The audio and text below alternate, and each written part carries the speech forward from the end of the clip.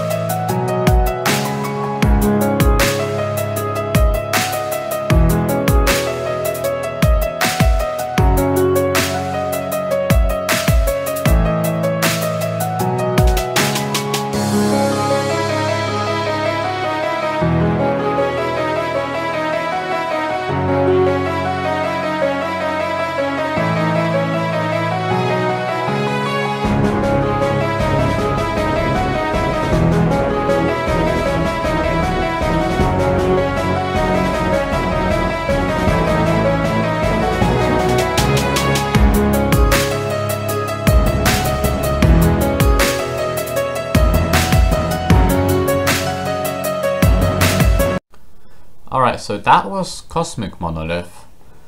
Not that bad actually, as far as I remember. As long as you have good electricity gear, good electric swords, and some dark resistance, I think you just get healed by it. Also, I apologize for the potato quality, but when I downloaded this video so I could work with it, that's the best quality I could get, unfortunately. Anyway, the next boss we will be taking on, from what it looks like, is the Battle Mountain bosses. So let's head over to Armored Oak. Alright, so here we are at Armored Oak.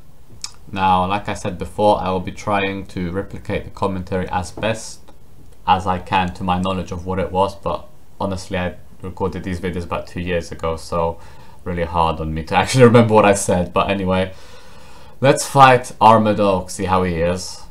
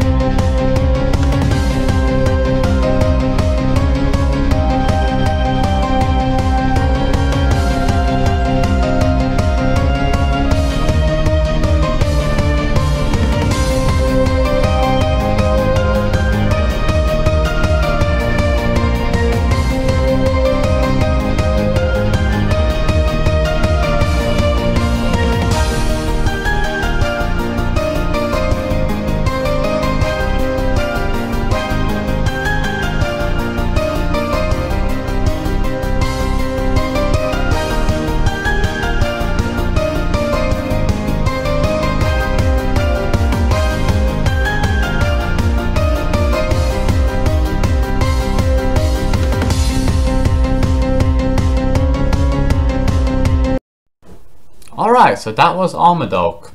Again, not too bad, especially when you're on the third playthrough. You have all these stat boosting items, and since your characters are about level 50 at this point, you've got all the permanent stat boosting. If you give your character enough of it, it just gives you like plus 70% each level up, which is just pretty staggering.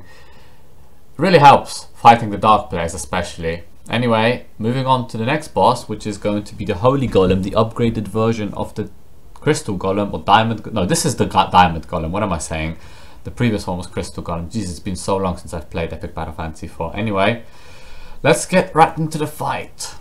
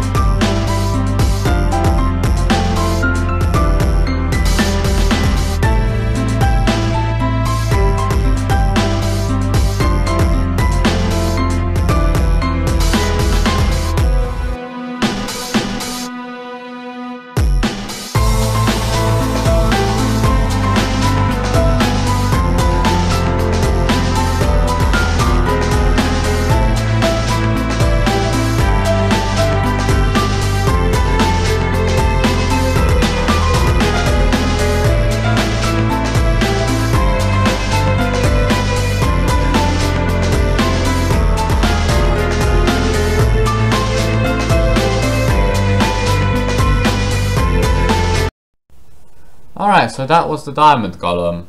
For this fight, you mainly want to have a lot of Holy and Siphon resistances, because I know especially the Diamond Golem likes to Siphon you, and when it gets low on health it starts using Genesis to try and save itself. But if you have good Holy resistance, those attacks are pretty much pitiful. Anyway, moving on to the next boss, we have Praetorian Mark II. Now this one's pretty challenging, simply because from what I remember, he's weak to water, and I don't know if it's wind as well. Might be Rainbow Athleisure that's weak to wind only, but he's weak to water, and there's not a lot of spells that are powerful like water wise, so this one's going to be a challenge. Hopefully you guys enjoy, and yeah, see you after the battle.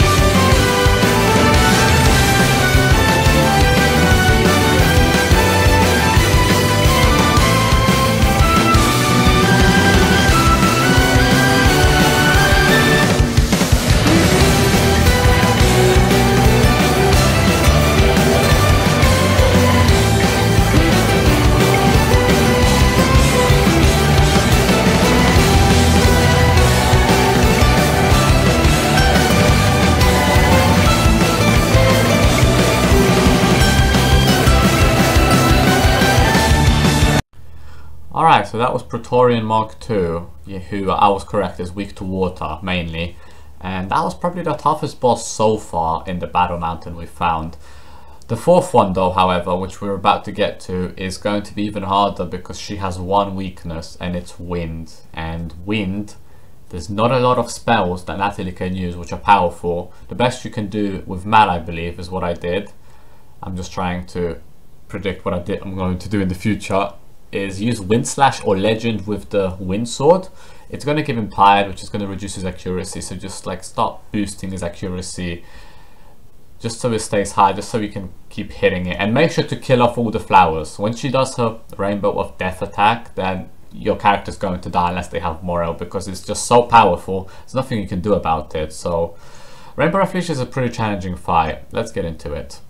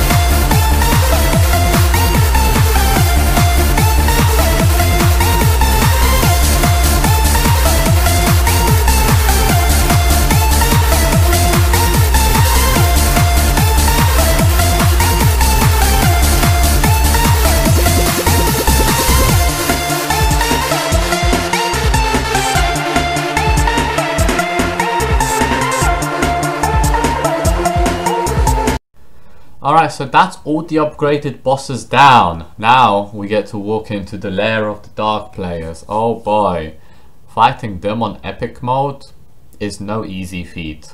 Definitely. All four of the characters have special traits which you have to watch out for.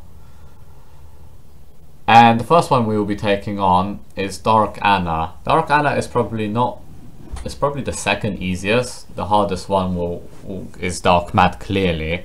But yeah, we'll start from left to right. So we'll take on Dark Anna first. She's weak to Holy, like all of them are. And each of them has a second weakness.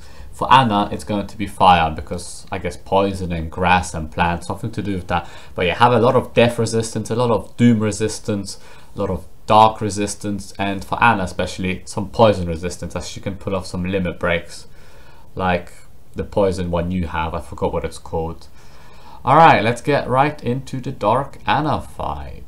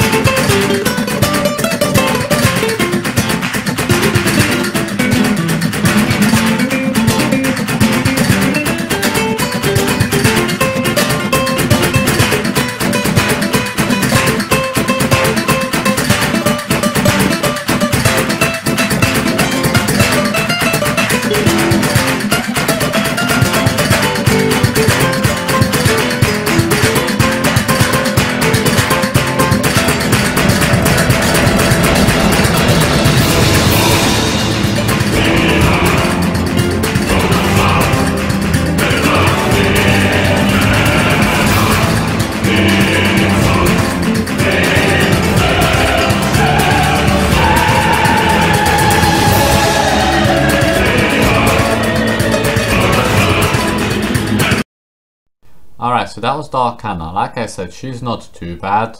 The next one we have to face, however, oh boy, Dark Matt. The best strategy for Dark Matt is poison him to wear him down, and because he has ridiculously high defense, only Natalie should be using magic attacks, and then Matt might as well just keep buffing and put in poison because they'll do no damage, because as the game says many times, Matt's skull is thick. Matt's skull is as thick as a stone or rock or whatever. Anyway, into the fight.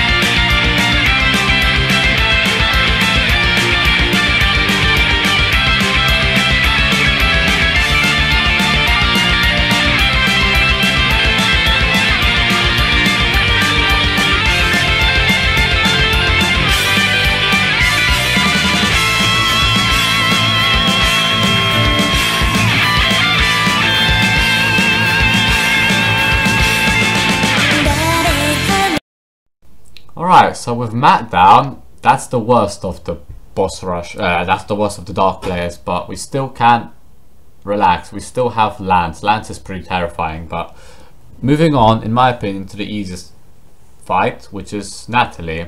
Natalie is similar to Matt, except she is pretty bulky on the magic defense, so this time around Natalie won't be attacking. Just attack with Matt and Anna, and it shouldn't be too bad. Make sure to have resistance to ice and fire as well, as she likes casting supernova and avalanche and all sorts of other spells. Let's go!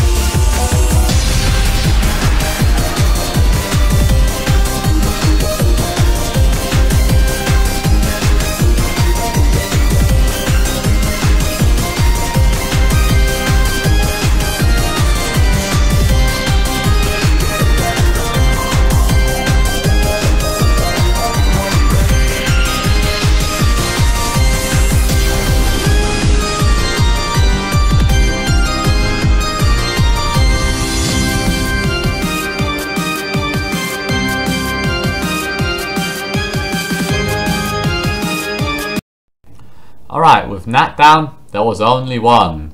We have Lance, which in my opinion is the second hardest, because he calls in defenders, and defenders are annoying, and he keeps calling them in. Also, I forgot to mention, but the dark players get limit breaks after you take down a third of their health, and they're pretty powerful, so make sure to brace with like auto life and Morrow and stuff. Attack him. I think he's weak to, I don't actually know what his second weakness is, to be honest. Just mainly attack with Holy, because Holy is more stronger than the other spell you can use anyway. So last of the fights, we have Lance. Let's get to him.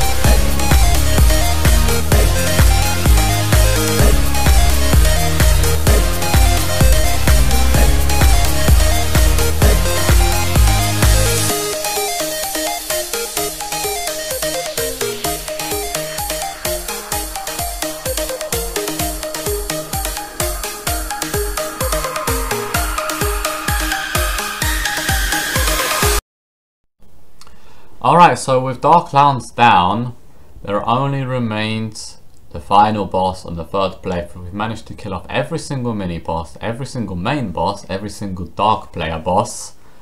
And from what it looks like, what I tried to do in the video here is try to get the 30 million damage medal, which I ended up getting in another episode. So I'm just going to cut this part out here, which is what I was trying to do on a green bush here, and skip straight to Gorka. So Gorka, same as usual.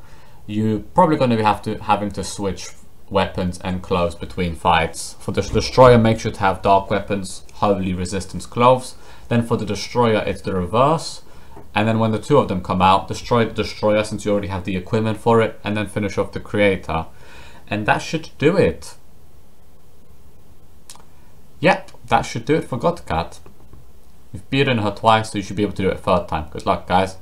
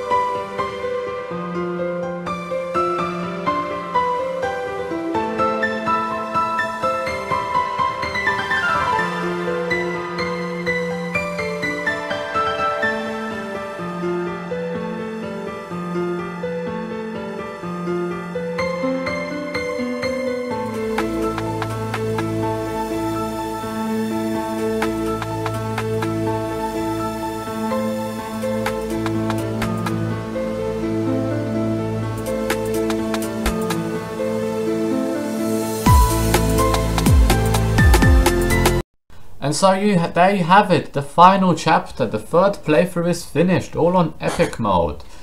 To be honest, Gorka the third time round isn't even that hard because of how much you've over leveled and how much stat boosting you've increased because of your permanent stat boosts, like honeycomb, bacon and stuff. So what I proceeded to do later on in this video is try to get the 30 million damage medal once again, which I couldn't do because I think I leveled up a few more times and then got it in part 49, which is the last one, which is going to be kind of funny because I'm going to upload this, which is going to be a re-upload after part 49. But hopefully people will be able to watch this now. It won't be copyrighted. Hopefully the song choices are a bit more lenient. I was being careful picking from picking